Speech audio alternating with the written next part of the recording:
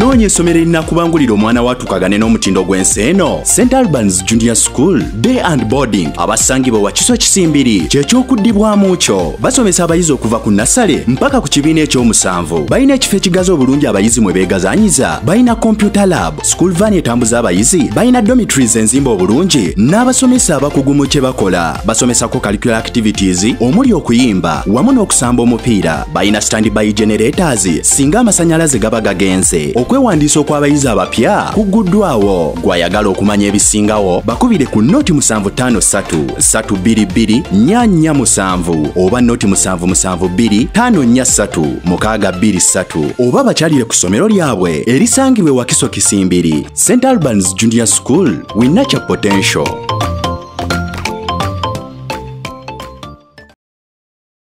Obadde okimanyi nti okuleka ettaka nga tekuli kiriko kyekiviiriddeko kibba ttaka. Kaakati abalwazi Forestry Limited bakuleetedde pulogulaamu eya kalitunsi era ku ttaka lyo sasula $2.5 buli yiika bakuteekateekera ettaka bakusimbireko emiti ate bagirabirira omwaka mulamba. Ku $2 giba myezi 6. Bakutegeeza nti sezoni esooka omwaka 2023 egguddwawo. Booking batandika okuteekateekera nursery bed. Basangibwa Kasangati ku Buyinja Zone. Osobola Birako noti 773-283-391 oba ku WhatsApp ku noti 776-990-603. Bookinga kati sezoni ereme kuyitako naye nga teweerabira. Lwazi Forestry Limited. Okwatengo tumira kuya kuchena mobira kasirise mafuya ku www.sema.ug ngera kubuza ko kwanza ko jeso kwatengo tumira machago nako olwalero ono Evola koso onako atukedde bukezi okusoro kwatenga tujja yensonga zino kubanga mpitirivu okuzama onako olwalero tugale katuleta abakungu bano batunnyonnyole tulese omukulu tonese mpija kubanga mutegesi wa bivulu batubulire batudde batya ne batundika okubeera nga bagereka emiwendo egy'abayimbi abalina okubeera mpozi nga ate ze balina okufuna era basinzidde kuki lwaki kubanga abayimbi abasinga beeridde omuguje ne bagamba nedda ekyo tekijja kubaawo. Tulina Tone Sempija mu studios, tulina mutabani w'omulaalo anaatera okufuuka muzzukulu wa Buganda oba si ekyo nga muzzukulu wa Buganda Kaye atunyonyi ono muyimbi ate nga analyst alaba ensonga ez'enjawulo agwa mu biti ebyenjawulo atubuulire ensonga ziyimiridde zitya bingi ebyokwogerako Kaye. Tulinamu emiwendo gy'abategesi b'ebivulu abayimbi, tulinamu n'omusolo omujja mwenga abayimbi gwe mugenda okusasula ogwa URA gwe tubadde tetunnategeera kubanga abamu babadde bagusasulira eno mu bivulu nga URA ekeera neetuula ku mulyango gw'omutegesi w'ekivulu n'etandika okusolooza. Kakati ate n'omuyimbi bamutadde iwe batyo batyo. Katandike ne Tone Sempija. Owai. Twalumbye dda. Babuzeeko. Naye nsasagire mu kisawe kya kuyimba. Abawuliriza Lwakola Simba. Nze Tone Sempija tebifaanana abifuna. General Kiyenje, National Coordinator wa Uganda Music Promoters Venue Owners, Director wa Standby Security Bouncers, ate nga nze Director wa Standby Promoters Limited. Nsanyusa okubeera wano ku Radio Simba ng'omusajja omukulu aludde mu field ya music. Kaye Wisdom mbuuza kuwawuliza Lwakola Simba empologoma ennungi ey'eddembe. Yes, abawuliza ba Lwakola Simba amanya gange nze Kaye Wisdom mutawana omulala yakula ku mato mutani mazine Seriraka. Bulijjo mbagamba twava erenga isinga entingira Buganda tulwana basasajja kabaka ne twatuka n'engero twazikyusaamu. Bano bwe mwagambanga nti waligwa wendigwa fa abaana ba Buganda tumala kugwa nanta wetwa nanta gambwako nanta bipingwa nanta kwata simu emyaka 2-3 simanya bitya yaki kabaka mwanga bakoze olukalala lw'abayimbi n'emiwendo egibajyamu ne wabeerawo n'abamu batatadde ku lisiti kitegeeza abo tebasaana kuweebwa ssente ne bakozeko ndowooza balaba basaana okubeera nga baweebwa ssente kyokka ne batadde ku miwendo egyo nabo bagamba sente ze batadde ntono kibalengeza kuba kubayisaamu maaso na kubalabisa eri abawagizi baabwe eyo irayini mwogwa mwasinzidde ku kiwa kibaddemu tuba kibaddemu. Abawuliza Radio Simba nsooka kunyolera wamu n'abo abafiira ku Freedom City enjegengeze nti Mukama Katonda abasaasire byonna ebyabagwako naye kyava nga mutegesi munnaffe yali ategese so kati ekiriwo biwanvu biri mu kooti naye kirimu omugagga versus omutegesi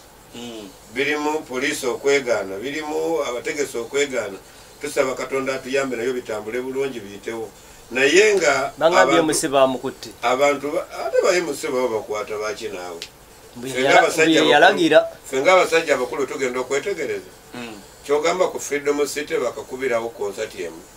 bakakolerawo ebiriroliro abantu abasinga obungi bakasinga okubeerawo bwe batyo lwaki ono lwategese ate abantu ebyo tubirekere kooti tubiyingiramu ne fenga abasajja abakulu tugenda okwetegereza waliwo ekyali mu mugongo kyenjagala poliisi enoonyerezeeko nti abantu tebabayita kulaba biriroliro babanga bali omanyi ng'ente zibafutula mu lugongo ate bazikuba emiggo waliwo embeera eyali awo eyaleetera abantu okwerinnyalinya bafuluma wabweru okuyingira munda buli omu alwanira akatebe ka mu maaso kyogamba nti no ono omutegesi yagenda ne kofulo zonna nazisiba ku nzigi oba management yasiba enzigi z'ekifo biwanvu tuberekere kooti tuberekere abanoonyereza ne nnyolwa wamu ate nentegeeza mwena abategesi b'ebivulu nga temweyawuddeemu nga temwesosoddeemu Abitex nze nga Tone Sempi genda okuba nga sikolagana naye naye ngeri ekyamuguddeko kinyiga ffenna kitambuza ffenna era nga 10 tugwere mu kooti emakindye tujje tulabe Abitex n'emisango gye bagenda omuvunaana bwe tuvaayo tufune olukiiko twogera ati bwe tugenda okutereza ebintu ekyali siti nze omu ku bagenda okweyimirira Abitex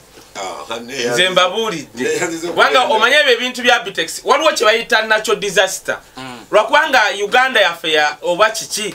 okay ekintu ekigwa ku gavumenti bateekeddwa okufunayo omuntu gwe banenya naye ojja kuŋŋamba omusajja asasudde ekifo emusa agambye mufulume mulabe fireworks kakati Wisdom naze kulaba bayimbi tudde mu VIP nkutta amagulu nfulumye onenyaani ofudde ku mulyango kale singa tebayenyize n'enfuluma ne bankuba essasi oba ejjinja era wandibadde onenya mutegesi waliwo kye bayita natural disaster stampede zibayo ne mbungereza na America Ivory Coast actually wane Kenya abantu 10 bakafa nga bafuluma bayingira actually bo bali bayingira ki stadium haninga kwokwata nelwa kwange bye Uganda government eino okulaga nti ekola ne bakugwe kutechanumye bakuta Abitex ngo omusajja yenalinga Swaziniga akutte mundu AK47 ataddeko magazini nya ne kugamba kati kwe atwala Abitex alinga kakalaamu amutwala ku CPS ne ngamba yabadde ataddemu kodi anjira bayo katati no kadabayo oyambusa bot njagala abasajja aba CPS ababeita abekitalo Museveni abatwale Kongo Abitex mutulako nengo Museveni akutwale Kongo naye tutuke Kongo ng'obusajja buli obunyarwanda butono bulinga nsine butukuba gundi knockout ebyo ebintu byokwata kyejasi katono nnyo kyensaba aba security kyokola banjagala nnyo baluku abo baani bakuba esimu ne bagamba nti Wisdom bakwetaaga wano olwa semwayi bakube naga soko jjeko wano byekinyo naye godidde Abitex okanze ensi yonna tebalaba kunoonya bulungi nze omanyize muwendo gy'abayimbi mayinja yaddukidde mu kooti muto wange Wisdom ensonga eyo njagala tugiguse bulungi kati sula weefuula omulamuzi buuza ebibuuzo bino wammanga kuba tulisa fireworks omutegesi w'abayimbi yasaba fireworks ekifo kye kyasaba fireworks bayita mu procedure zityo zifuna zaali za kifo kati baba zaali za kifo nga zivunanyizibwako poliisi ebyo njagala nno kuluno ebintu bino babyegendereze nnyo ate ensonga nkulu etugibuusa maaso so akanyigo okufuluma kwali kulungi tewaliwo obuzibu bwonna okuddayo wali obuzibu ekyo mukitegeera bulungi kyenjagala okulaga ono yaliwo side yaliko abayimbi teyali ku side ya fireworks lwaki enanga yali etya mujje mulabe ki uliriza abayimbi tujja kubeerako n'ebiriroliro kati sooka oweenoonyereze ani yakola okusaba ebiriroliro ani yakola ku ky'abayimbi abayimbi be batajja ne kuviirako abantu okufa oba owebiriroliro kyaviirako abantu okufa so ne gavumenti saagala mu pape mutwale mabogo miliyoni 5 njagala kuluno omanyi General Kayanja oyo muleeta mbisira bya Wembole gwali mwana muto wamala kufa omugagga bamitanga Semwezi ababbi bamukuba amasasi wali eri Museveni n'alyoka aleeta Kayanja okubeera mu Wembulu okufufugaza ab'emmundu n'ekino tusaba kiyambere nva mu by'okukubagiza tusaba ku luno kiyambe okutereza omulimu gw'abategesi b'ebivulu okutereza omulimu gw'abayimbi okutereza omulimu gw'ebifo byonna ebisanyukirwa mu ggwanga so ekyo nkyogerako nga national coordinator nga nkisimbako nnyo amannyo ekira muleke ku papa muleke kulaga abantu nno essente zisobola okukozesebwa okunyigiriza omunaku bw'onyigiriza nnyindo osobola gireeta omusaayi oyo omusajja oyo omugagga yalina nnyini bizigo yamala kubisana ne walukagga olukaga namukuba ne tyuni ne bonterako ennusu ani abyesiiga okuguba oli mufere naye noyo ng'oyimbisa akayimba tyuni ye lisiti aliko emitwalo 7 nalega omutwala kasesitwagala gavumenti kakati lisiti eyo yamuntu ng'omuntu muto wange Bajjo era ali mu kibiina kibayita National Promoters Association sijja amateeka ga Radio Simba sige gakola ku radio eri endala aga Radio Simba ga Radio Simba sijja kwogera nga njogera kiri ekibiina naye njogera nga senior promoter omukugu amaze ebbanga mu music industry ata akulira aba Uganda Music Promoters Network Amponet eyo lisiti yabadde erina ebigendererwa ekisooka eyagikoze yabadde atyoboola era nja kusaba aveyo yetondere eggwanga n'abayimbi basinziddewa ng'ayogeza maanyi yatudde oyo muto wange nze nja kumukakanya nja kumuyita mugambe muto wange jangu ebimu obikola ne tukkiriziganya kati kino kikoze tetukkiriziganya ensonga eri bweti yatudde nani yasinzidde mu kampuni ye Bajjo kirya processor oba yasinzidde mu NPA ekibiina kyonna NPA baba balina kumala kutuula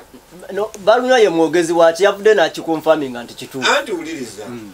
va mu bintu nga gw'omuntu tokkiriza ani mukamaawo omutegesi tosobola kwetegeka nti mujje mundabe tone sempijja ntegeka bulungi otegeka otegeka muyimbi which means omuyimbi ye bossi wo gw'olyokoddeko ate bapromota baagala kulaga nti bo be baboosi b'abayimbi enze kyempakanya omuyimbi yasookerwako era buli lwoba oyogera ebigambo byonna ebiruma industry oba ebiruma ebivulu oba ebiruma biki omuyimbi alina okubeera ku nnamba emu kati yasinziddewo Mugereka ebivulu byazzaakwa tugende nga tunoonyereza ze sente zabadde abawa ye ng'omuntu yatudde naani ababadde mu lukiiko olwo okusalawo ebigambo ebyo wayinza okuba nga olwo kyebaagala okukyusa oba kyebaagala okuteesa tebalina kukola ebyo kuswaza bantu kutyoboola bantu kutyoboola n'eggwanga litegende bulijjo abayimbi babawa sente bweziti mulimu ab'essente nnyingi nga dda kituufu zo sente zeyawandiise zijjamu omuyimbi oyo nga ndaba yamuwadde nantono ofuna bulungi okusinzira bwali ne bwazitowa mu ggwanga osobola mugamba nti miliyoni 2 naye nga guwatadde ate emitwalo 25 olina gwowadde so lisiti ogiwakanya nze nga tonesempija sigikkiririzaamu oli muyimbi eyawummula tasobola kuba ku lisiti wa gospel ki Bajjo talinawo Bajjo talina mwongo akati kankubuulire mu gospel Bugembe si yasinga okukola sente you people temumanyi bayimbi ba gospel asinga kukola sente mu gospel ati kyenkugamba Bajjo talina mwoyo talina Bajjo omwoyo gw'alina ku gradinga bebe gradinga walukagga ne nani ono ani Ronald Mayinja era awo teyalimbye kakati nze kankubuulire ekintu Bajjo ekisooka actually kankimanize mu gospel kati kankubuulire omuntu asinga okuyimbira sente nyingi wano mu bivulu mu gospel Levikson apart from here copy Bray Exodus ngofulumye Bulaya ngofulumye wano kubanga abayimbi ba gospel tebakola bukozi Uganda kyekyabalema okutegera naye discussion eriba yalulala katudde ku listi ekisooka eyo listi Bajjo gye yakoze nze mmanyi yabadde n'obusungu nga ye kubanga tosobola kuddira bebe nga tuzze mu byaddala nga tuzze mu byaddala nze mbabuulira omusajja oyo omulaba ow'ekiwaatule omanyi lwaki takyatambula Bulaaya bebe tasobola kutambula Bulaaya nga tolina $8 otegedde ani gwe baziwa wano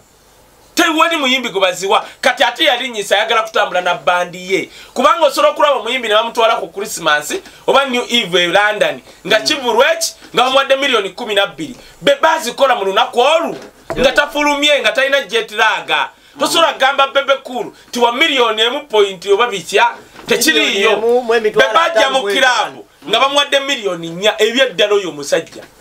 gwolaba oyo chobola batosola mulaba nga azunga nti kubanga Bajjo ino okumanya nti ebivulu byategeka byebiriwa Abitex tibategeka tuva wano tugende empiji tugende Kayabwe paka tutuke Masaka ebyo bebeta kyabikola ono Bajjo tibakyabikola nawe ani akulindi bakola show bili wano ani Bajjo takyabikola lwakubanga yafuna sete omanyi ezava luli Bajjo yali asorogobo ne hoyima paka hoyima ngagoba lugudo kakati echo kimu tosola gamba Bajjo chodidde Palaso nze bane kamba buli waliwo wana abayimbi nga nowo fota Palaso yo mulaba ye muyimbi yakeera wano nagamba oba toina miliyoni 10 tonzija wano walabako Palaso ngakaba twayita muguli omwaka gwa covid faba ina amaanyi nga tuyina je twayita ne bayimba 10 nga towotoziwa Palaso tajja kati ko wajja Bajjo n'omuteka kesatu Palaso wa kabi kubanga yayita mu covid nga gambi oba toyina 10 tojja walabako Palaso nga akaba aliona be Palaso nga ali ku mulyango gwa promoter yenna katebe byakwejubisa ekyokubiri kangambe kino mwenna abayimbi kyemanyi oba simanyi oba nali waliwo yaliwo twali eggulu nga bayise ba promoter n'ebiina by'abano ojjukira ekintu kye nagamba Jenosale nga Balamu amaze okwogera namugamba bano ba promoter bakugeta okozi nga nawe oyagala kugetebwa bano olaba kati ono nandikiriza kubanga bano batone misachi nadanyira ekintu kyenjagala okuleeta ani omulaba Jeff Chiwa baroja benali puliddeko nti akwata omuyimbi gwotomanyi namuteka mu sente namuleeta wana abantu abasinga babbalunyo baani they are event organizers, they are not promoters tebalina kye bagatta ku industry ajja nasanga Palaso nga Palaso ofuse wakabi najja nagamba kwata miliyoni 3 kye nagamba Jenosale ne mugamba okujjako nga nawo oyagala kubbibwa kubanga you know you can deal with someone nga asigala ku filimu za Cambodia twali tuli awo obuno tiyataliwo Balamu nga ayogedde nabana mu hotel mu acholi ini waliwo nezija nga ntambula ne mugamba Jenosale listen to me ono Balamu byagambye akugese ono byakunyonyodde Jeff Chiwa yabikola manager Roja be babikola yanyonyola mbu promoter fe tosalwa nnyo mbunkwata sente nenkwata mwenyembe nemupa nabuuza nawo yes omanyi waliyo katika nkubulire honorable Geoffrey Lutaya katika nkubulire Geoffrey Lutaya wangamba promoter nzikiriza why yakuleetera abayimbi betina Luzinda Henry mwanje nalemba jonga kuga katolu bwa mamu atambuza byenda kakati oyatambu anti kati nenga to musajja yaleta abayimbi bangi yaleta mu byaddala katolu bwama tosobola mujerega ngagwe Bajjo katolu bwama alesa abayimbi wano undisputed just katolu bwama yalwala kirwadde kimu bakita Bob Diosis chovola ebyenda bitambuliza wabweru yebuli dakika alota Bob Wayne osegera aloza Museveni ali muita namuwa akawumbi gwe katolu bwama abakula Museveni wa Catherine balyeri takyakulibwa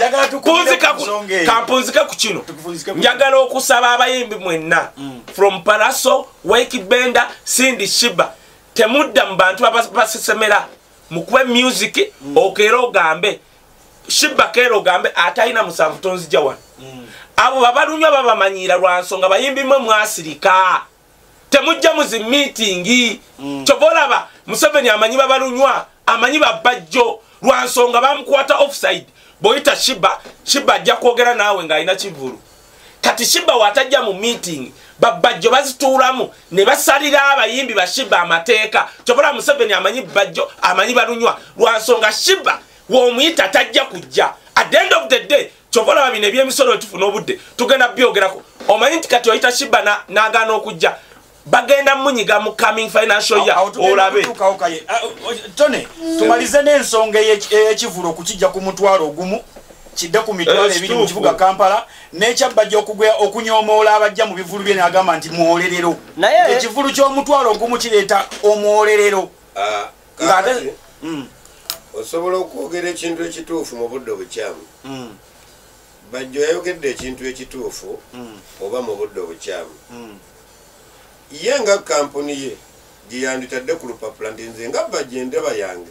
ndaba bwenti ne bwenti. Naye bw'ateekawo n'ayogerera abalala ebyo bajja kubitereeza. Naye ekisinga obukulu abayimbi mwetereeze. Mutandise okulaba kati entyobola gye babatyoboolamu. Mulwane nga muli wamu. Mufune ekibiina nti tugenze mu wuma fena abayimbi tuli mu wuma. Anti wuma yafuka yenaale. Tugenda mu rights mwena abayimbi mugambe tugenze mu UPRS. Bwe mugamba nti tugenze kututeekateeka mufune eddoboozi eryawamu nga promota tagenda kumala gujja kati promota versus omuyimbi. Essaawa eno amaze okiteekamu ensasagge. Tone sempi jawumba ndi mu kuwumba kubanga nze national coordinator omulimu nagufuna. Naye amazima ga Katonda mukulu tosobola kukeera ku makya ng'oli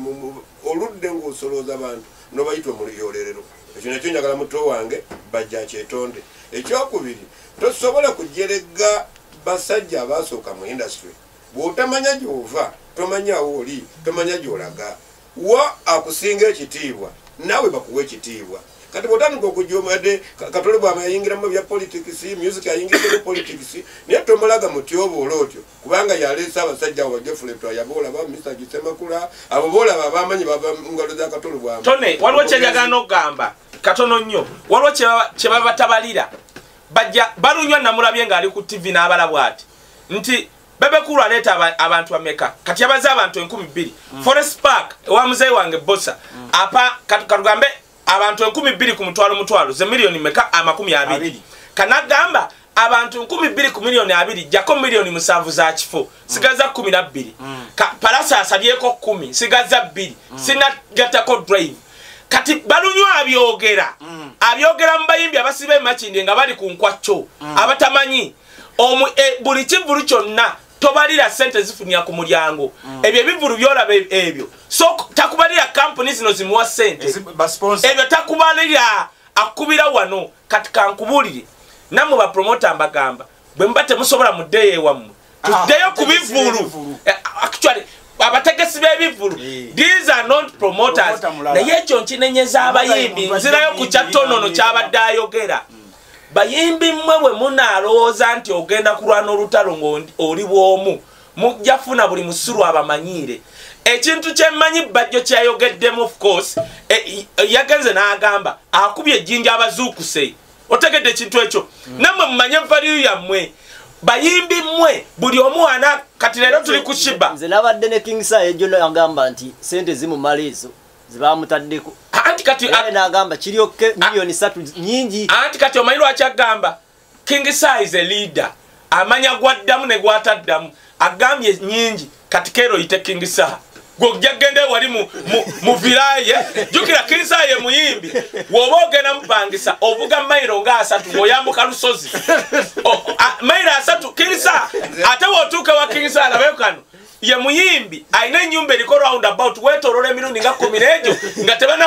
kugulira nga wetolole round about nno kati n'otuuka n'omugamba nkutwala ku mbaga oba ku kivulu kati kankubulire wootegeera nti oli mu kwogera ne gwe bayita King Sa kati kyovolaba okusomako wekiyambira King Sa yazzeemu Bajjo mu ngeri ya bugunjufu bukulembeze kyovolaba abayimbi abasinga bamutwala nga ye president waabwe tosobola kugamba nti ogenda kuwongeza show ogiteeke ku mitwalo 2 tuguno muyolerero nga gwe tomaze kutereeza byogenda kukola musaasire abantu bano ababawa sente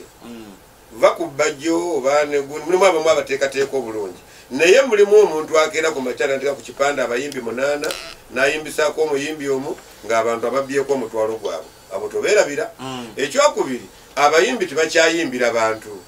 era abantu bagamba abayimbi bonna bazze naye dda bagamba nga abayimbi batusanyusizza lwaki promota ateeka abayimbi 20 ku kipande which means kati abayimbi bonna tolina bwogenda kukolera abantu abayimbi bonna bagenda kujja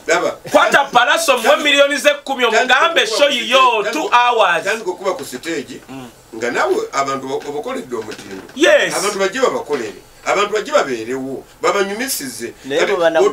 olaba takuwa 2 bobe nyini bajja nga ina show echanna mukaka ava kigangazi atawuzika agwe mitiyana tibakyakuba bidongo ateka mutezi CD nagamba abawagira gundi njagala mugamba Muzayitone chetugenda okukola Muzayitone chetugenda okukola naffe abawagizi twetereze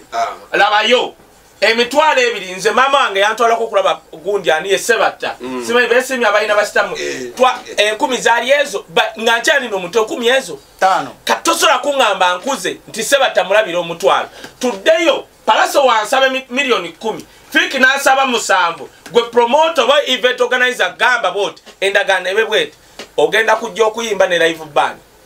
ekyokubiri ogenda performing 1 hour today ku ndagaano omanyi lwaki Africa bajiwa sente zeyagala Africa je wantu ngegenda kuba 2 hours kati tubawe sente abayimbi se baagala tuddeyo tumugambe ngenda kusalamu ekyo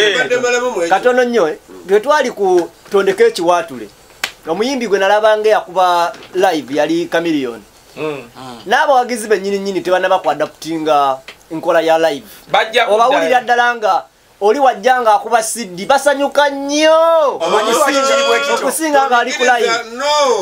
osobola okulabira ekintu ekiru omanyi waliwo empeke ezikaawa naye bazisiigako kasukaali kungulu bw'ogimira n'ogiteeka mu ttama n'otagimira kali akakaawa akasoomeri akavaako akakaawa ne kajja bano abantu bakikola kuba tebanakyakikolera abantu mwabafuula nga baweewe abantu babbiddwa mu bivulu ebyo kyofolaba abantu amasasi onoonya essomero omwana w'omwana afuna ebyenjigiriza ebyannamaddala eddungi nga likwatako buli muyizi ssekinnoomu okugyayo obusobozi bwe eritakoma kuyisa baana wabula nga likwata ne ku by'omwoyo Garfield Nursery and Primary Schools Mpererwe ky'ekyokuddamu kyo Garfield ezimba talanta z'abaana tuyiga kompyuta era nga tukuddiza omwana ali ku mulembe oguliko kati Garfield omwana emusomesa bw'alabako era y'ensonga lwaki abaana baffe bonna mbayita okuyingiza abayizi abapya kwatandise dda Garfield every child every chance every day.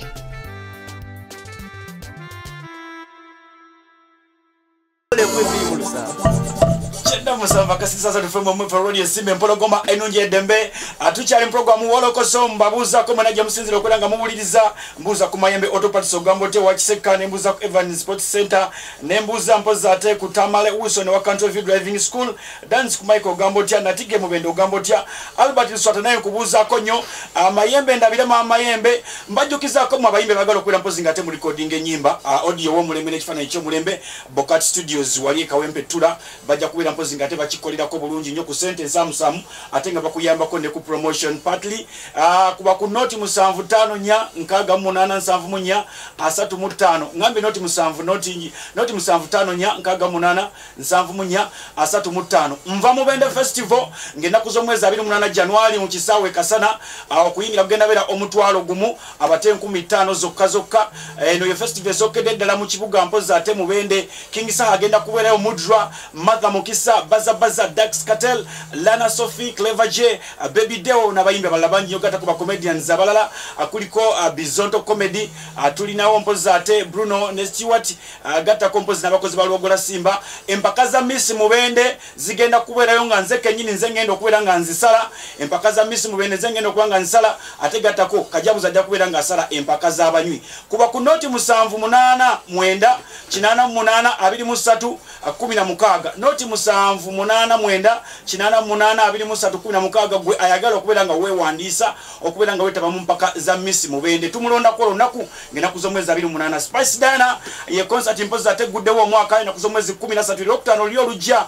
agenda kubeera ku Cricket Oval wali erugogo VIP emitwalo mpoza ate 5 olukale zigenda kubeera emitwalo 2 jokka ate 14 January agenda kubeera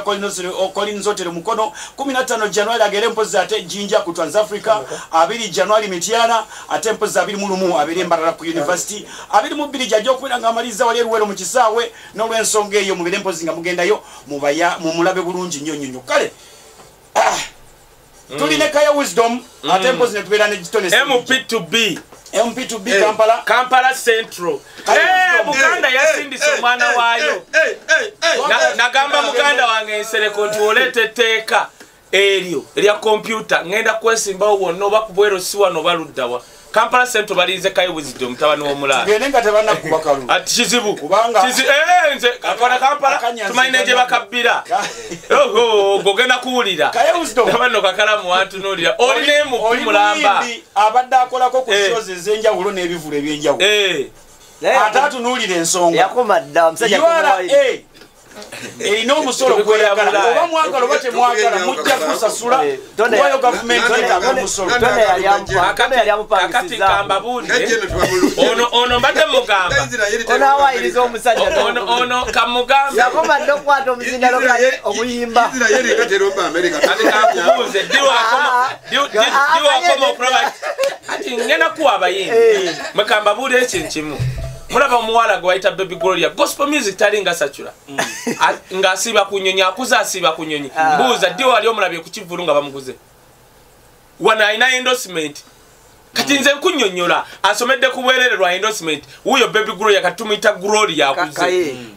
kakati ekyo kikugambe Wisdom gwegenda obugenzi ku Facebook page yange Kaye Wisdom obuuze yasemba ddyo performinga lwakwanga era nduze myaka ngena Juliana yakoma munana nakoma linda konde litano Kaye katusigaze kino kye weyibuliramu abantu beyibulanga bulijjo katugenda ku kino sebo ate yobuvete mulumba abantu beyibula bulijjo waliwo omusajja kakati nedda linda komairwa kimugambye ina kati shesembyeyo tubadde na Africa Band e South Africa mulabe Africa Band ne South Africa kati uliriza omugambye nti Israel terumba America sio omugambye tubadde ne Africa Band South Africa kati addemu ayogere wayimba wayogera tofaayo kwesasula ate omputanirya jazimini akakuleta kwogera onyize bunyize akasajja kaze sawa senior promoter munyonyore emusata akola press conference munyonyore chenjagala okola edi master siyagabo obuji now naye katugenze ku musolo nembadde nga tetunabagenda bannaye madde alotegezaako abantu batuguddeko obugwi nti kyetubaddeko ebadde listi ya promoter Bajjo ng'ayita mu kibiina kya NPA gye yatandise ng'agatta abayimbi sente ze basasula era mu bano Bobi Wine yasingako okubeera nga yasasula sente nyingi bayamwadde entono teriyo Bobi Wine wayimbira wakka wansi wa mutwalo gwa $3 miliyoni 37 Bobi Wine twagamba omukulembeze gwe muwe ekiryandongo bamuteke ekiryandongo nga gyayimbira gwomanye nti somanyisa abalwanyi n'agamba twendayimbire muzu twasabayo twamusaba era ffe tusaba abaagala omuteeka n'omuteeka mu sente bwe tuli bamuwe ekiyandongo olabe nina omuntu omu gwe nabadde naye n'agamba ti eno sente ze bali mu kuteekawo wano tebaziteerawo bakamiliyoni ba Bobi Wine baziteerawo bano abayimbi abato abaakajja balimpa ali omusikini gyolaba kamiliyoni bamutaddeko miliyoni 5 alimpa wenna asaba 3 banazimpa bayira wenze kyenjagala okwebaza Bajjo omanyi bannaye kambabuulire Katonda kasaakuwa amagezi amazaali Bajjo kye yakoze yakikoze nga bwomu naye omanya achievement yakoze ekisooka mugenda kulaba ebivulu by'e Kampala nga teriyo kya mutwalo kyekyo Bajjo gwolaba Bajjo nga kati golowooza Bajjo musiro okudya bebe muteeka ku miliyoni yakimanya we wali amawulire naye kati Bajjo omwoyo omukulu waliwo ebifo byammanyi ebyetegekera abayimbi basonga ababategesi abadde babisudde alanga omuyimbi n'atajja yabasabye emitwalo 5 2 nadduka nazo kakati batandise okubyetegekera nyini olabawo obusungu bwe nina ku ekyo nze nnomiriwa omuntu owansona yanike mmwanyize nga alabye ekipande n'amanya omutegesi gundi agenda baleetera abayimbi muzze mubiwulira wana amasasi gaavuga gye mubiraba ku lidunize Luwero community yayimbye ebyaliyo mwabiraba ebyali empata nga semukuyete mukono semukuye yafa wabiwulira ebyali obugiri nga bafana tayimbye abantu babiri baafa olw'okuba kufidde omusite bafudde bangi kakati bano baleeta akabadi akadaivating obwongo bw'ebintu byonna onategedde omuntu omugagamba okuba ejjinja mu kisaka nolaba ekivaamu kati abakujja n'asuusuuta abantu bano bino byonna tebyandibadde onene mboozi twandigibaddeko naye yakubyeyo abantu beetereze bazuukuke bagende ku miwendo emituufu reveni esobola bajjako bajja mugezi katugenze ku reveni era osegedde kati ono bamanyi psychology wano achievement at the end of the otegedde Bajjo era nze kambabulire nze kati VIP sikyazigenda mwana mu bivulu bya wano ekyokubiri nze omukubawagira njagala tona aleete muyimbi si bayimbi basasule palaso bamugamba ogenda kuba 2 hours ajene bandye chovola wengenda okula bebe cool mba manyi ngenze kula bebe cool full stop tebinkwatako so twagala kuddayo ku kiri omuyimbi abomu nakubaka tugenze ku revenue mbadde mbasaba nze Kaye Wisdom ku mulundi guno buli muyimbi n'abayita abakulembeze b'abayimbi nga temuli mbasaba n'obwetowaze tubeere no doboze eri waliwo abayimbi right now wetyogerera nga batandise okugenda mu URA nga basaba babafunding bagende bakole sensitization mbu batandika okusomesa abantu abayimbi nti no bannange musasula omusolo okusosola omusolo kulungi bo bazze kubanga abala muwayo milioni anti bagenda muwa milioni 10 atambule bwati akomewo nga afisizaawe ebbiri bwe bunaku era njagala okwebaza eggulo bannange atuwuliriza tuli kumulamu okugamba URA oba government yaleese omusolo eri abayimbi omupya wabaddewo oguliwo bano batone basasula ne ku mulyango bitya ngenda kibanyonyola naye yaleeseyo omupya eri abayimbi naye kakati ekiriwo kiri nti waliwo be bayise waliwo n'abaagala okukola ogwo omulimu mb'okukola ogwa sensitization kati now eggulo yesterday njagala okwebaza bebe cool njagala okwebaza mukulu baramu twafunye omukisa ne tutula ne commissioner general atwala Uganda Revenue Authority kubanga tetulina budde bibi n'ebimu bye tusaba bannange sirabangako bebe cool at his best ng'eggulo enamulabye mu meeting at his best ng'ebintu byayogera ngamba bebe cool bavudde mu ggulu osegeera ng'alinga yasoma taxation okuddawa because URA omulimu gwayo ku collectinga sente ziteeka mu government na kunoonya wawe basobola okujja omusolo tax base kati yo yakoze bweti URA egamba buli muyimbi yenna ayimba ekisooka nga omuwa milioni ze 2 gwe tone sempijja sooka ogyeko omusolo 6% kye bayita withholding tax ku milioni ze 2 zogenda omuwa oba emu ekyokubiri negamba buli muyimbi yenna tumwetaaga abeene ne tini namba tini namba kitegeeza katugenda kugamba buli muyimbi yenna buli mwaka financial year agenda kukola nga kibayita file returns nga akola self assessment wano mu Uganda kibayita assessment okeera n'ogamba URA bannange nakola wano sikoze nozi wife course ofuna taxi personnel n'abikolera n'obiyiga n'otandika obyekolera wano mu Uganda kibayita self assessment weepimamu nti bana esikoze oba nkoze bwe nti n'obibawa URA now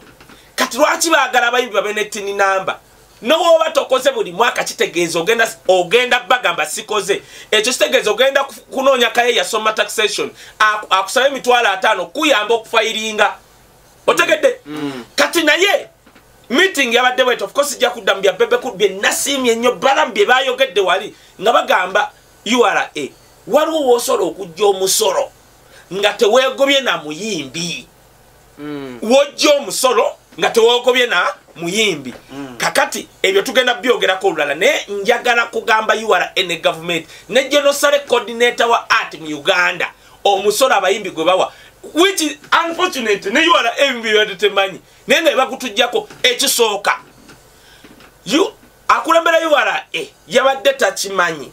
nti omusolo ogusooka gwe bajja ku muyimbi Palaso Fifamaika Shiba guva mu nyimba ze bayita call back tunes CRBTs buli luyimba gwampuriza simba one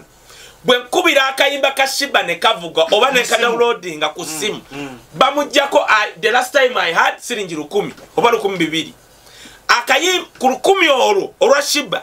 government etwalako 50% katubale 10 government etwalako 5 that is a direct tax ku luyimba lwa Shiba nothing siringi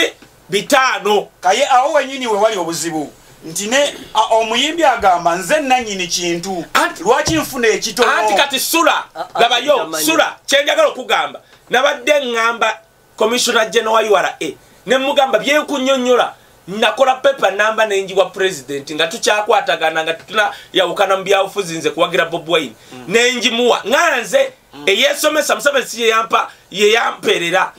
ne mugamba mubba abayimbi mu nsi yonna tekiriyo nti Beyonce oluyimba Lwakola government yesinga oddufunamu exactly kiri mu Uganda eri property yange actually kyenebaza President Museveni we twali awo yali takimanyi nti tusasula simanya nema noise bano batone ku mulyango awo Museveni n'alagira era bebe yakimujjukiza Museveni agamba I've never had that ebyo mbijewo katika nsoke mbabali wano kwate tulina budde oluyimba lumu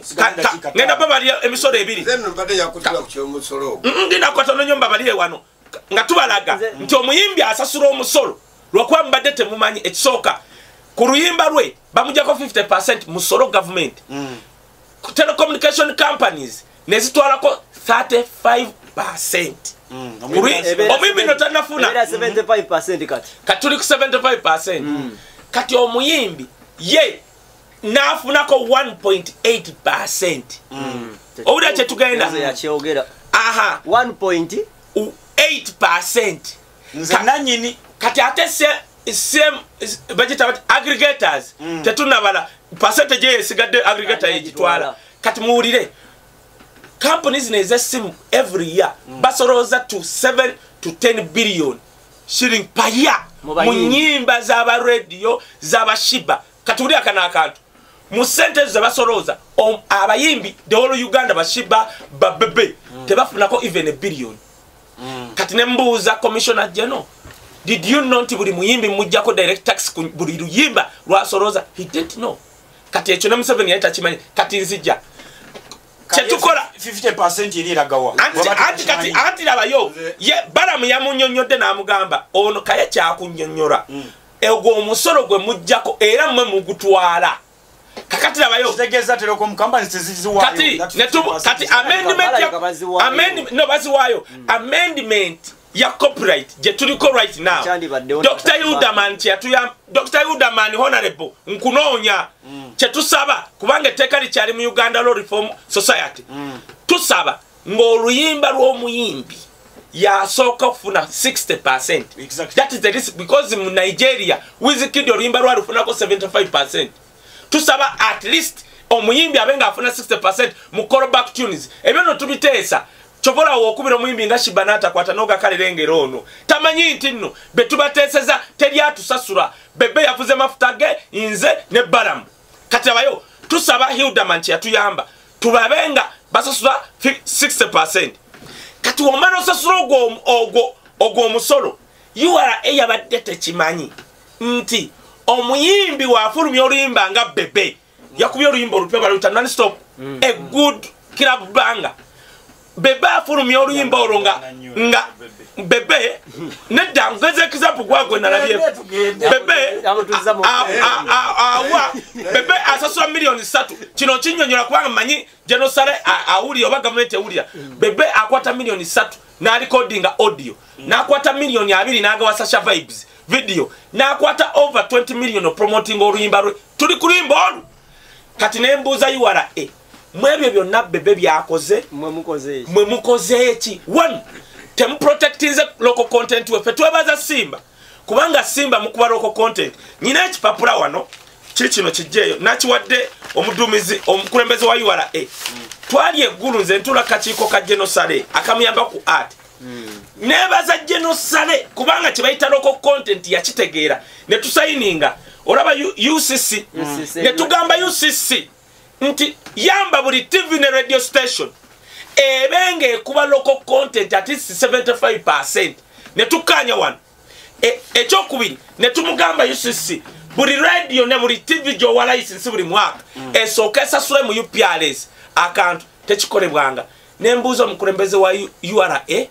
abayimbi be babasaba kubanga singa UCC egamba Simba musasula ne buli radio bisatu singa zisasula mu UPRS bebe oba kamiliyoni oba Shiba agenda teka akazito ku UPRS amugambe mwasoroza billion 7 mutuwe sente zaffe ne mugambo omukulembeze wa URA okolera government buli kintu kyonna kye tutuuseeko okuyamba abayimbi muganyo bayamba kino UCC tekitekanga mu nkola masigini chaizia through Daniel buli kitongole wane vunanyizibwa ku content temuyambanga ko buli muyimbi nga temunaba basolooza kikino kye twatuuseeko abayimbi era mbasaba abayimbi bwe tubayita ogende wa Silver Kyagulanyi abategeera mwekka nga si byakayana ku mulundi guno tujje tukole kiwandiike tuba omuntu ogu nga teri wa URA temuli mukungu yenna ekyomusolo ekyo kifunze yange nina kyenjalo anti olweddakiika entono nze mbuuse mbiri binene gondera gavumenti gyotayagala gyoyagala esobole okusanga nga oli mulamu ewa siti abakaaba ewantya baseka URA yakoze ekintu ekikyamu mu budde obutuufu nti abantu bonna basooka basomesa okubabuulira ekigenda mu maaso omusolo ogenda kugujja ku mutegesi n'omuyimbi ogwo muggyeko njala kumalirayo ogenda kugujja ku muyimbi ogenda kugujja ku buli kivulu ogenda kugujja nga gwa mwaka ogenda sente zogenda kutegera kamiliyoni onategeera otya nti nzimuwere mukaabya bafuna kyekimu oba ono omwana atandika apo kamingi ogenda mukola otya soko gyosomesa abantu tininamba ogifuna wano omusolo ogenda kukola bwoti ekyokubiri abayimbi kyebeeraliikiremu kyemutanaba kukoonako leveni kyenjagala eveeyo eberekiriya nti bannange lutandika okubasaba omusolo tugenda kutandikira wano naye waliyo okubayingira nga maze okufuna tini namba namugamba soko mperi siiti ebbanga lyogendedde ku stage ogenda okusanga nga amaka gejini gatwalibwa agakamiliyoni bagenda gatwala oba agagundi nti ebbanga lyomaze ngaoyimba ofuna sente bweziti lisiiti bweziti twagala omusolo bwegweti anti yoala eguguno gweyagala guguno labayo bagenda gamba kamiliyoni twakulaba mu mwezi guno ng'oyimba ekyaddondo oyimba emasaka bamusabe risiti nga tazirina kati URA ekole bweti emugambe kati fokusinze nga URA emasaka wayimbira miliyoni 2 nenu kati bagaza kamiliyoni n'abayimbi kikino bagala basasule income tax which is of course by law buli wofuna sente nga gwetoni onosasula nka income tax however fetubagamba omuyimbi nga tanawa income tax kuba tali aganye kuwa naye mubayambye mutya ekyokubiri baba wano ne wano wisdom revenue teri okukuwa buyambi revenue era bagenda si ministry tutwale agenda era revenue sisali musale nti wealth creation yegamba household income niye revenue ne bofuna emitwalo 8 ejagalako ebe kwagalako ka commission kyenjagala abayimbi bategeere naye oyambe kintu kimu ku bayimbi wano bababuulire tinaffe revenue tugenda kubasololeza tugenda kubajjanga ko omusolo niye twagala tubasololeze mufunenga mu royalties zammwe tetugenda kuddamu kuwa muntu tetugenda kuddamu kuwa muntu license nga taleese sente za kuba music oyo mu kifo kye bakozesanga business ebintu bikyali biwanvu tukyatambula ekyo bampadde omukyala nakyogeddeko twasabye URA nti uyamba abayimbi for example baala gye mugenda okuwa trading license y'omwaka musoke mbasabe certificate ya UPRS omuyimbi ategere timbayambyeko nja kukwasa omukyala bali wampereza message nanga kayengeri jabwana mulimbo la bebe kulu tabanga bamutuziza mu sente z'ekiwadulemo omusajja bamukubye piro ya URA bakutte bebe kulu manyi URS yamusabye natujja n'okukyana ngamba bawagire NRM ngaba batta bamusabye sente talina wadde nusu bebe nze kyenjagala obbala nati omusajja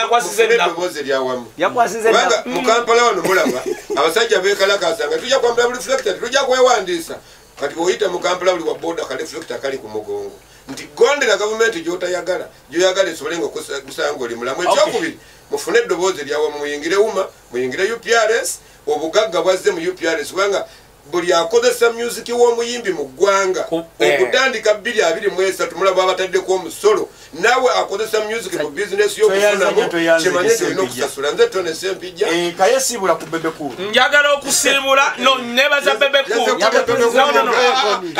okwebaza njagala okusiibula ogenda kwogera ki naye mungu mubyegazi